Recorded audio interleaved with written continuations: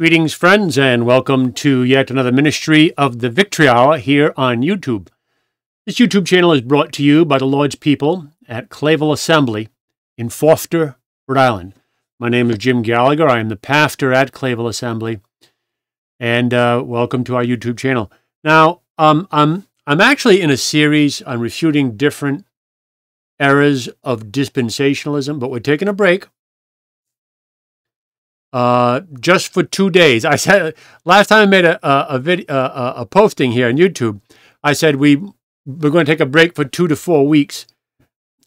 I misspoke when I said that. What I meant was 2 to 4 victory hours. But 4 victory hours would only take up 2 weeks. We're not taking a month off from covering dispensationalism. In fact, what we're going to do is we're just taking, 3 episodes off. We had the one last week. Now, so anyway, let me get back to where I was saying. We're covering the eras of dispensationalism, and we're taking them one by one and refuting them. Right now, we've been talking about the era of the postponed kingdom. They say the kingdom was postponed, and I'm showing how that's false. Now, I've taken a break from that to explain something for you. And I started that explanation last time. And what did I title it? Something like why we are shutting down the commentary section. Why we're shutting down the commentary section, part 1, something like that. And this is going to be why we're shutting down the commentary section on our YouTube channel, part 2. I'm going to finish those thoughts as to why. And then as a sort of part 3 of this series, but in a sense, it just stands on its own. I'm going to play I'm going to post a sermon on YouTube this coming Thursday, the next YouTube. I'm going to post a sermon that I preached from the pulpit of Clayville Assembly. Well, actually, I haven't even preached it yet. I'm actually, for Mondays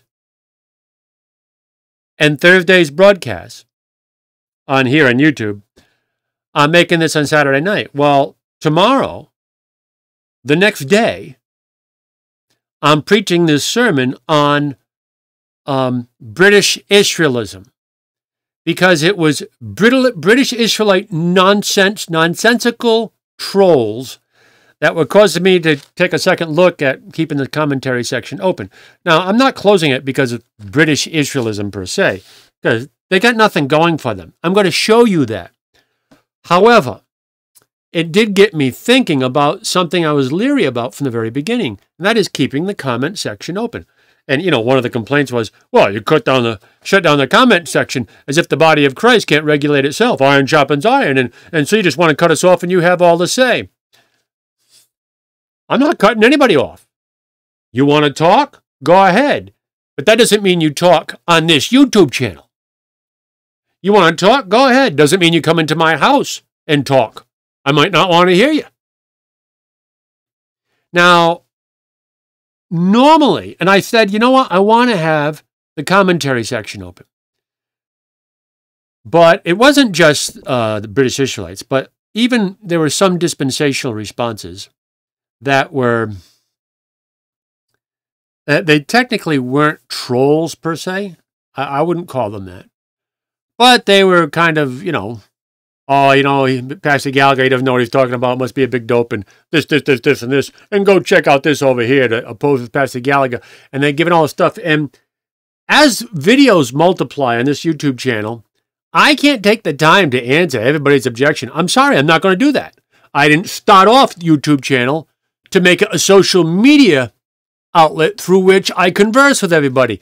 I don't have the time for that. It's just the facts of life. I don't have the time. Listen to the last posting here on YouTube, and you'll hear me explain why I don't have the time. Makes sense. It's only so many hours in a day, and I'm a busy fellow. I want to do things for the Lord. I have obligations. But I am very forward to answer your questions. But I only want to answer those that come from sincere people that want to discuss it, not just use our YouTube channel as a platform to post their heresies, to undermine and contradict everything we're saying. I don't have to give those people a voice.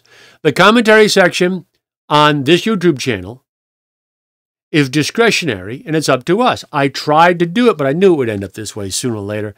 It's just a little bit sooner than later, you know.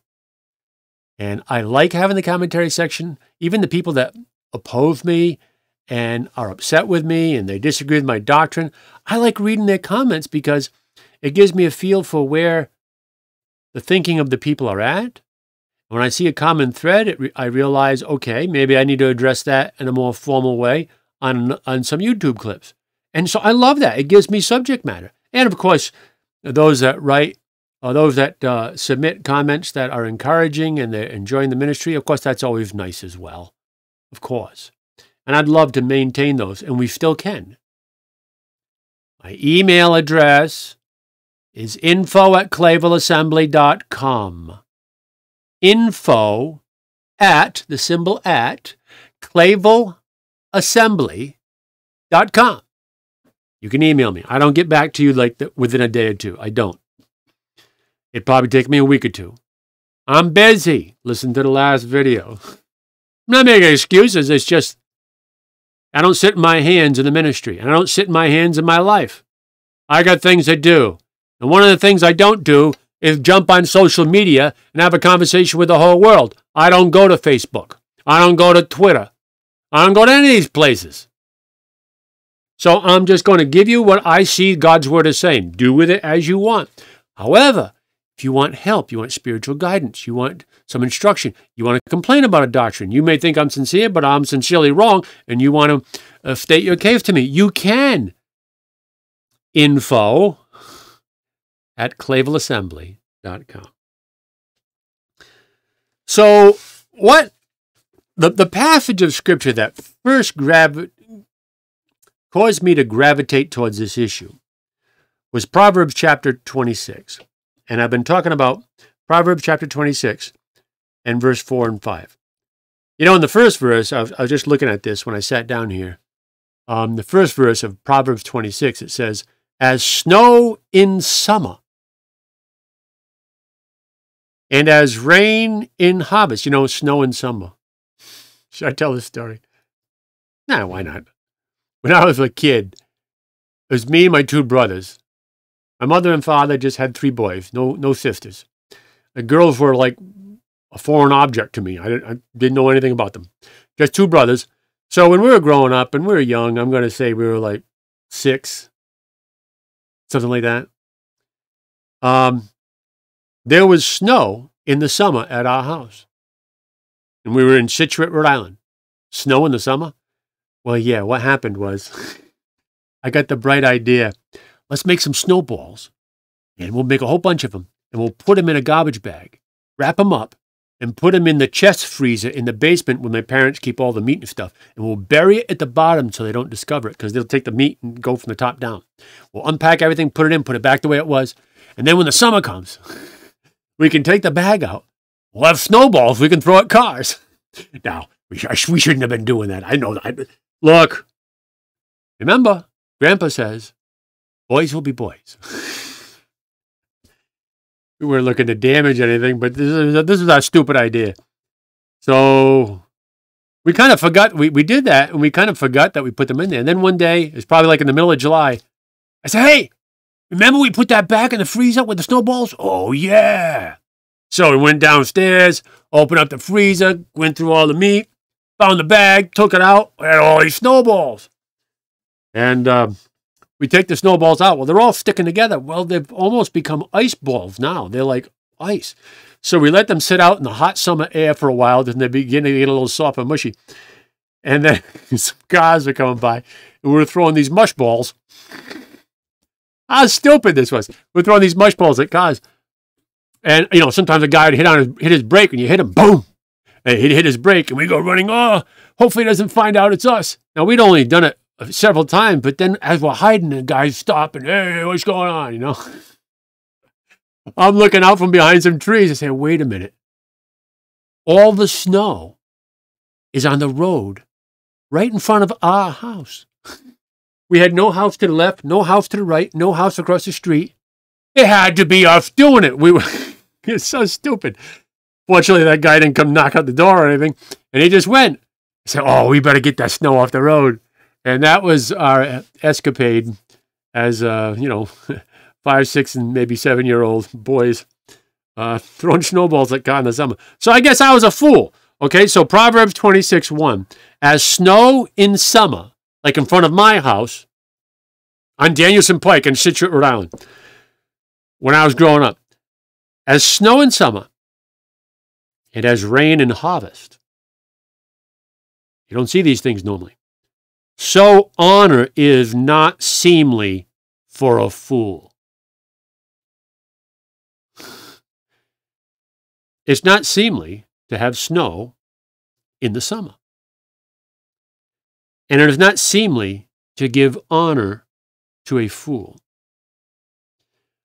I don't believe most people that are posting in our comment section, even the ones that have opposition to what I'm saying, I don't believe the vast majority of them are fools. I don't think that at all.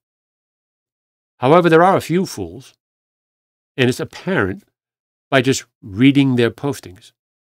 I don't mean they're fools because they have these hard arguments that can't be answered. No. It's what they're saying, how they say it, and how they think everybody else is going to think, oh, those are good points. As snow in summer and as rain in harvest, so honor is not seemly for a fool. You don't give honor to a fool, is what Solomon's saying. And that's why I've got to yank the comment section. We're not going to use our YouTube channel at Clavel Assembly as a means to give a platform to people to undermine the doctrines and the biblical truths that we will teach in this outlet. We're not trying to shut anybody's mouth. But again, I don't have to give you a microphone. Go get your own microphone. You want to espouse your views? Make your own YouTube channel. Show a little initiative, will you? See where that goes, all you British Israelites. So I'm not shutting this down because of British Israelite arguments are so difficult. No. So I'm going to talk more about why we're shutting it down today. And then on Thursday, the next posting, I'm going to post a sermon that I'm actually going to be preaching tomorrow at Clavel. Because as I'm making this, tomorrow is Sunday. And I'm going to be posting a sermon from Clavel that I will be preaching on the subject matter of British Israelism. All you need is one 1-hour sermon. That's what we're going to have Thursday. It'll be an hour sermon up here, or something like an hour. Maybe 50 minutes, or we'll see how it goes. I'm not going to do a series on British Israelism. It doesn't deserve it, but I will do a posting. And the comment section will disappear. And anybody that wants to contact me, info at clavelassembly.com. Info at clavelassembly.com. Our website is just clavelassembly.com. www.clavelassembly.com. You want to contact me? It's info at clavelassembly.com. Make sense?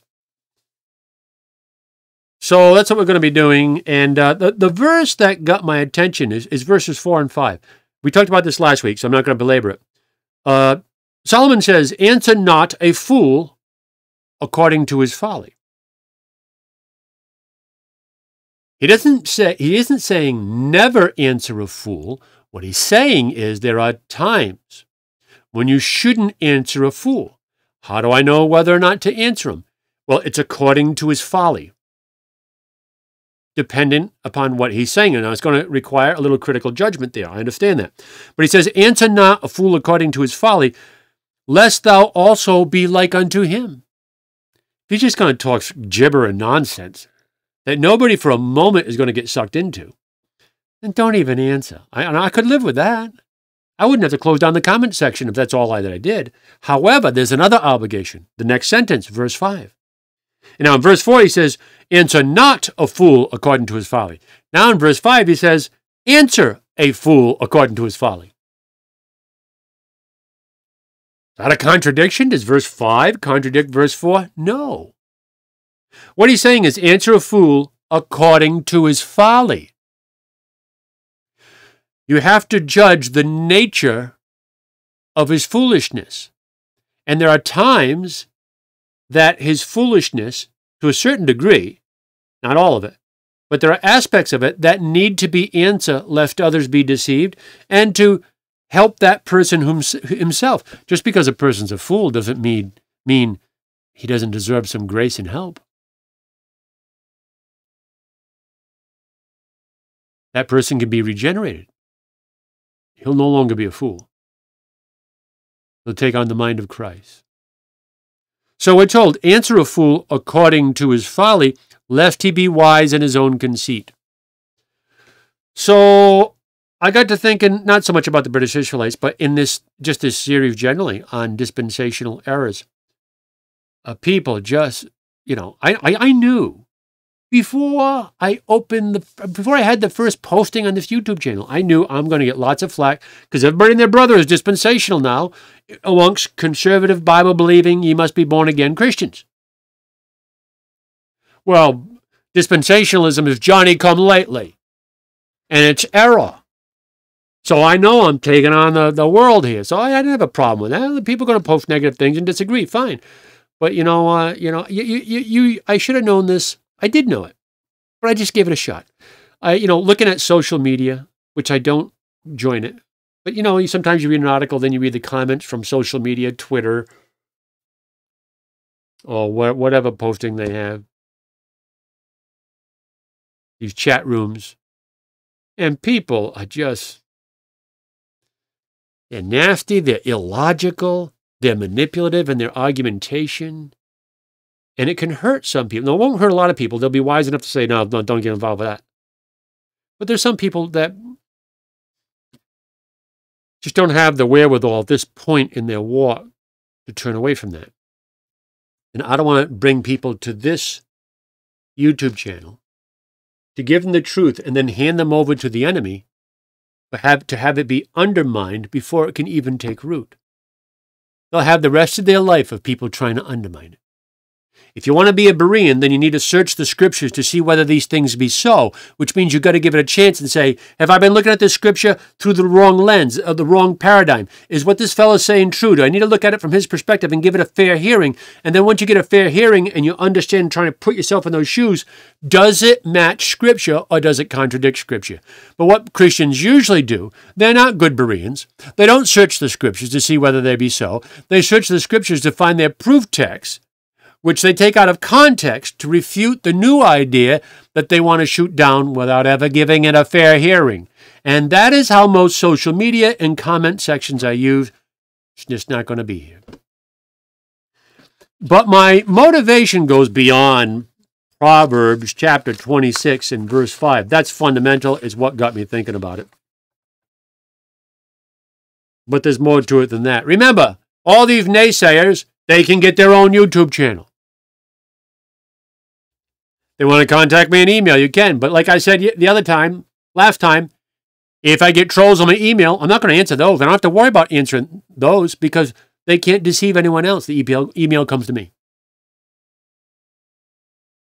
So don't waste your time if you're going to be a troll.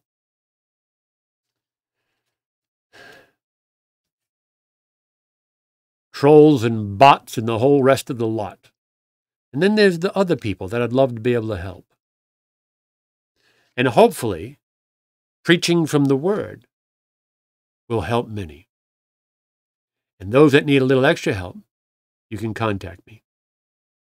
info@clavelassembly.com.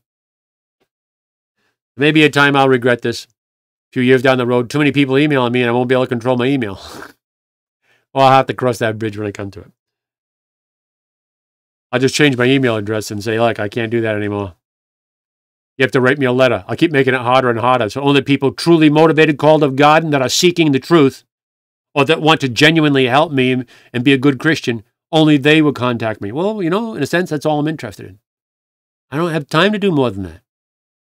And that's according to God's providence in my own life and the call He's placed on me. All right, so look, there's other passages of Scripture. Let's look at a few. Other than Proverbs chapter 26 and verse 5. That's causing me to do this. 2 Timothy chapter 4. Now,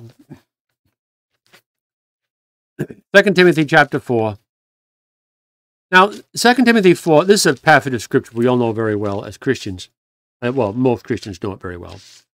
2 Timothy 4, and starting at verse 1. And there's a context to this. I can't get into the whole context, but there's just a singular principle. So Paul is saying to Timothy, who is a minister of Christ, I charge thee therefore before God and the Lord Jesus Christ, who shall judge the quick and the dead at his appearing in his kingdom. By the way, who shall judge. The Greek word mello, it's who is about to judge. Who is about to judge the quick and the dead at his appearing in his kingdom. Oh, that can't be. Oh, but it is. But that's another series. Preach the word, Paul says to Timothy. Be instant in season when it's popular. Out of season when it's not popular. You be faithful to the truth, whether it's popular or not popular. You preach it. Reprove, rebuke, exhort with all longsuffering and doctrine. That is the minister's obligation. That is my obligation. Now, I'm not preaching to Clayville Assembly here. I'm preaching to the people at large that tune into YouTube.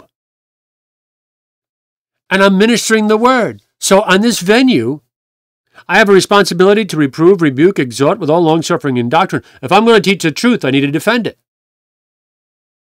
I don't have to worry about that if the comment section is gone. I don't have to take on that responsibility. I can't preach to the whole world and answer the whole world. Let the answers be in the ministry and in the preaching. Individual help, when it's prudent, I will engage in, to the degree that my time will allow it. So the minister has a word. If he preaches the word, that he needs to reprove, rebuke, and exhort with all longsuffering and doctrine. You say, well, the context is for the body of Christ. That's true. But does not the body of Christ that may disagree with me on some of these things? Aren't they responding to me? Yes, they're not in our assembly. They're not in my assembly at Clayville Assembly. But they're part of the body of Christ. And I feel a moral obligation to answer them when they're asking questions. That's how I'm built. I'm a minister, which means a servant. And I have to be realistic. I didn't come on YouTube to engage in nonstop social interaction, even theological. I didn't do that. I came to preach the word. And then you do with it what you want. Is that fair? I would think so. But see, I have an obligation. Reprove, rebuke, and exhort with all longsuffering and doctrine. And in that, as I said in the last video, in that I work a full-time, secular full-time job. I'm a full-time minister. I'm a father. I'm a husband. I got a family. I ain't only so many hours in a day. You got to admit, that's a lot of stuff to do. Got my own house, got to mow my own grass, maintain my own home, help with the brethren maintain the building at Clayville, and all the responsibilities I have. And I'm 63 years old. I can only be spread so thin. And the truth is, God's Spirit will lead his people if they approach him in sincerity and in truth, which many don't. But they claim to do so. Let's go to another text, 2 Timothy chapter 2. 2 Timothy chapter 2 and verse 23. Really, 23 to 26. 2 Timothy 2 and verse 23. But foolish and unlearned questions avoid, knowing that they do gender strifes. Well, see, foolish and unlearned questions avoid. Well, that's Proverbs 26:4. Answer not a fool according to his folly. When his folly doesn't demand it of your conscience, don't answer him. Just let him go. Don't get in a stupid argument on a stupid point that nobody's going to believe except this guy, right? So foolish and unlearned questions avoid. Well, that's easy. Yeah, I can do that. I can let it. They can say, oh, they can insult me all they want. It doesn't bother me. And verse 24, and the servant of the Lord must not strive, but be gentle unto all men, apt to teach, patient. And social media arguments do not lend themselves to that, do they? We've lost the ability in our country, it seems, to have civil discourse of an honorable nature. When we disagree, we've lost the ability to have civil discourse. See, that makes the whole concept of the commentary section very, very difficult. Morally, for me. Then verse 25. In meekness, instructing those that oppose themselves, if God peradventure will give them repentance to the acknowledging of the truth, that ye may recover them, that they may be that they may recover themselves out of the snare of the devil, who are taken captive by him at his will. So notice the responsibility of the minister of God and the teacher of God's word. In meekness, he must instruct those who oppose themselves. If God peradventure will give them repentance to the acknowledging of the truth. Now that requires we address their issues, which I do at Clavel, and I do through preaching the word to everybody. And now, if I want to take on individual people from all around the world that have questions for my YouTubes, let them email me. It's an extra step, and most won't do it. Those that take that extra step, I'm going to do everything I can to try and answer your questions. Time-wise. I don't mean like, if I can answer them. That's not what I mean. I mean time-wise. It's time-consuming. And to give long theological answers by email is just terrible. It's a lot faster to talk on the phone, have a discussion. But, in this venue, that's, you can't do that. So we have to be careful. So we have a responsibility to help people. See? You can't help them if you shut them down. Yes, I can. They won't monopolize the subject matter. I don't have to wade through all the phonies and the hijackers who just want to ride our coattails. And if the people that actually mean business can email me, there's no problem. It's all good. See? Let me give you another one. Titus chapter 1. Titus chapter 1, starting at verse 7. For a bishop must be blameless. A bishop, the pastor, the elders, presbyter, the overseer. For a bishop must be blameless as a steward of God, not self-willed, not soon angry, not given to wine nor striker, not given to filthy lucre, money, but a lover of hospitality, a lover of good men, sober, just, holy, temperate. Now, verse 9, holding fast the faithful word as he hath been taught, that he may be able by sound doctrine,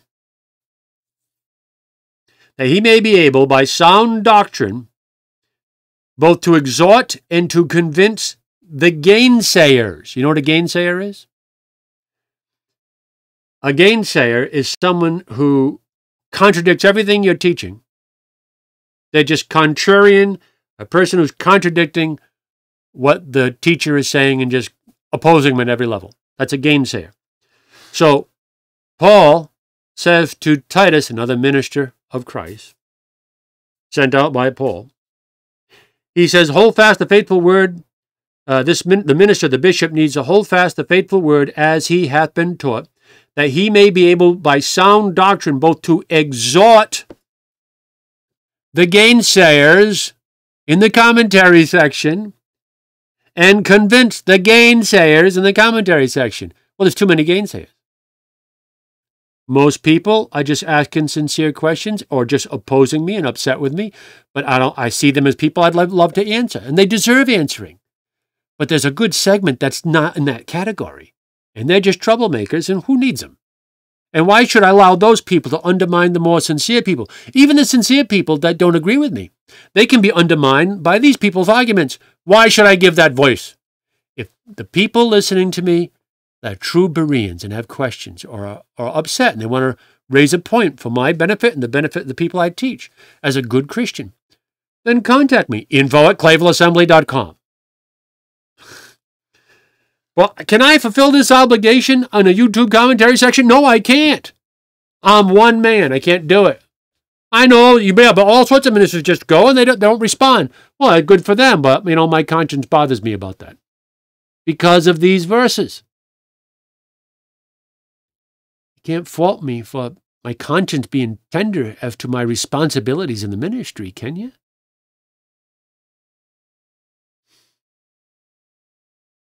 For there are many unruly and vain talkers and deceivers. Yes, there are. Especially they of the circumcision, whose mouths must be stopped. Well, I'm going to stop it. Commentary section. Unplugged. What happened to my light? Seems like I've gone dark. What is that all about? Okay, I just noticed. Now, let me see if I can increase my lighting here. You know what? I got another light here. Hold on. Looks like I've gone shadow. I wasn't not looking at myself. I got a screen over here. I can see myself. Let me try this. Oops. Wrong one. All right. That's that. Well, maybe it's not so bad. Yeah. Try just my lighting. Maybe it's all right. Let me try this. I got another one here. There we go. Now, that ain't going to help us on the wrong side. All right. We'll live with it. I think you know what it is? Hold on. I think it's the sun. See this sun? It's coming in the window. Hey! Yeah, that's weird. Does that help? Oh, it does help. Not that anybody wants to see me, for sure. All right, well, let me give you another text here. Jude. Jude. The book of Jude. Oh, see, I'm out of time. Jude. It's not like I'm still doing radio where the strict time. Let's go to Jude.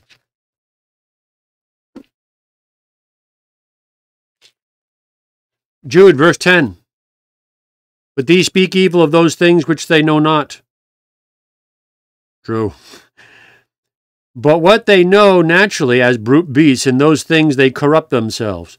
Woe unto them, for they have gone in the way of Cain, and ran greedily after the error of Balaam for reward, and perish in the gainsaying. There's that word again. The contrarians who just want to undercut you. That perished in the gainsaying of Korah. Remember Korah and his crowd went to Moses and said, hey, who do you think you are? You make too much of yourself an Aaron. All the people are holy, not just you. We can determine God's will as much as you can. What say ye, Moses?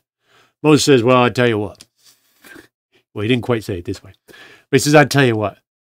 We'll gather together and meet tomorrow, and we'll see who's holy.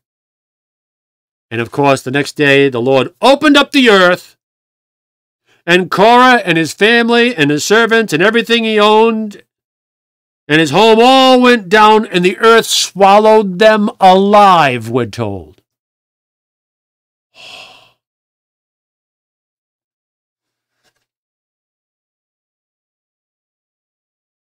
The gainsaying of Korah.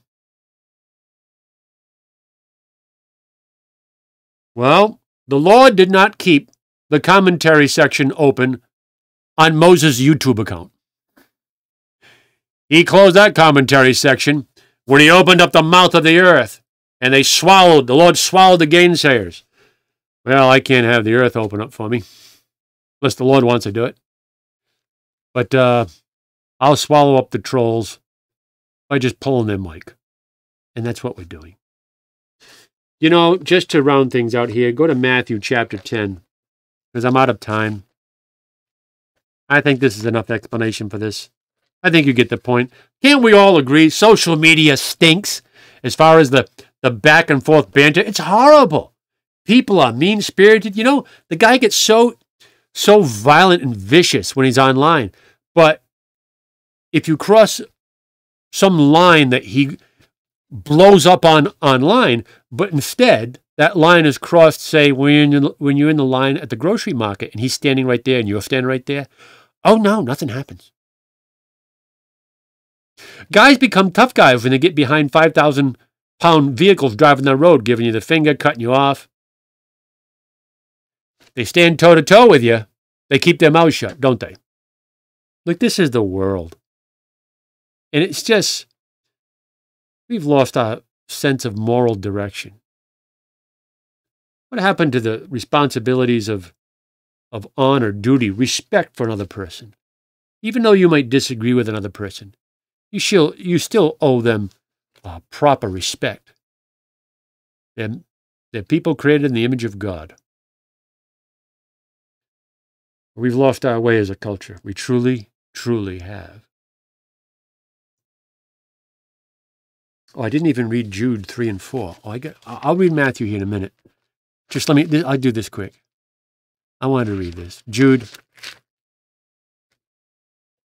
verse 3 and 4. Beloved, when I gave all diligence to write unto you of the common salvation, it was needful for me to write unto you and exhort you that ye should earnestly contend for the faith which was once delivered unto the saints.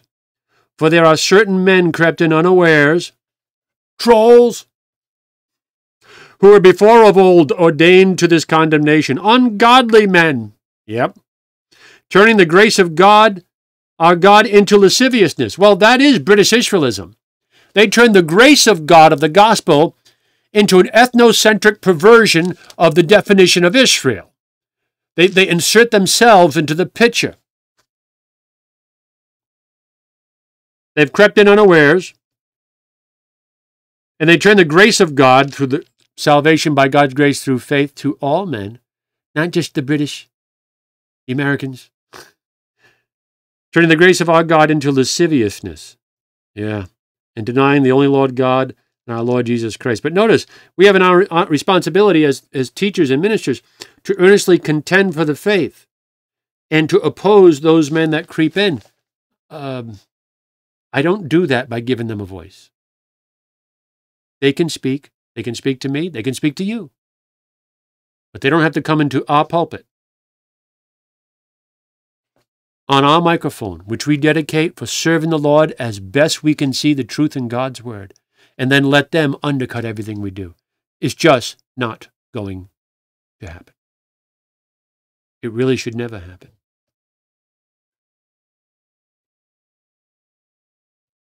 Now, if we're going to teach and exhort God's people, we do so by teaching them the Word. We teach them the truth.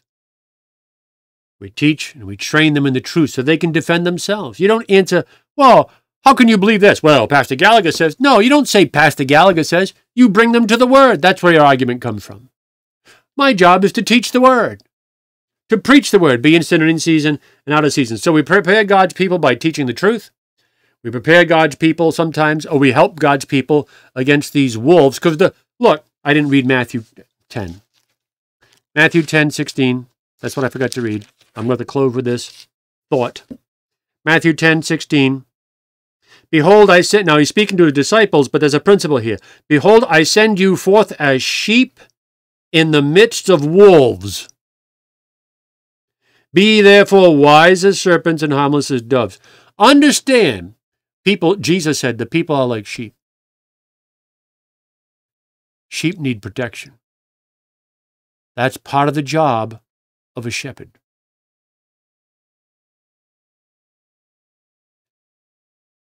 Sometimes the shepherd has to go out and fight the wolf.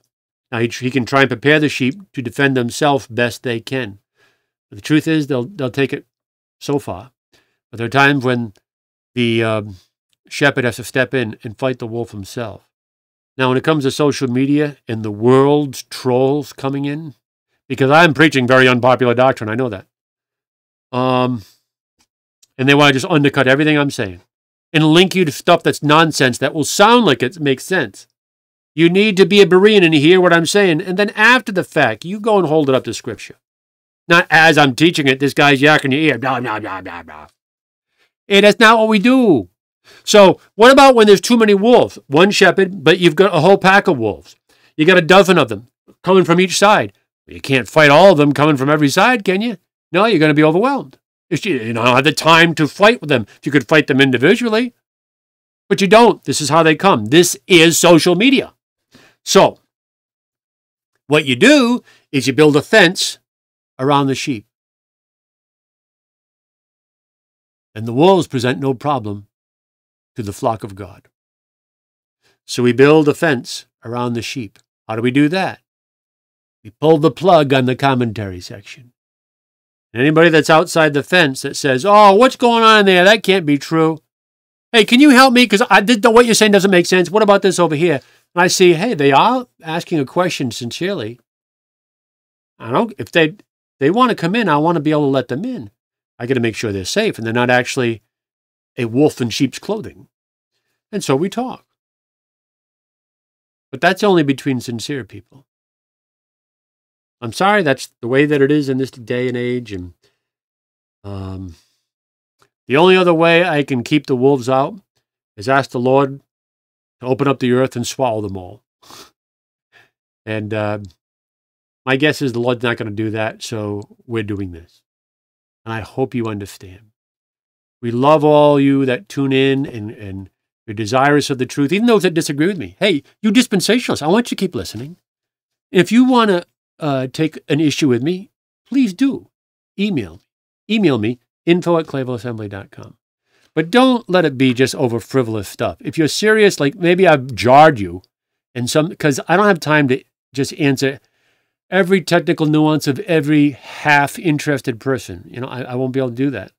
So if I'm saying things that jar you and they like, whoa, can that be true? No, it can't be.